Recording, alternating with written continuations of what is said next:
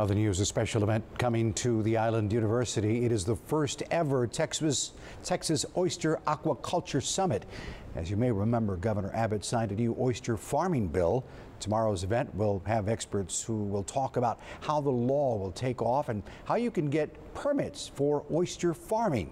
Now, if that doesn't interest you, you should also know there will also be oyster tasting. We spoke with Representative Todd Hutter, who says he's very excited for tomorrow's event. It's a big economic boom. We've got a lot of great speakers, and what better place to kick it off than the Coastal Bend? Got that right. Well, the event is all happening tomorrow from 8 in the morning till 3 in the afternoon at the University Center's Anchor Ballroom. It's free and open to everyone.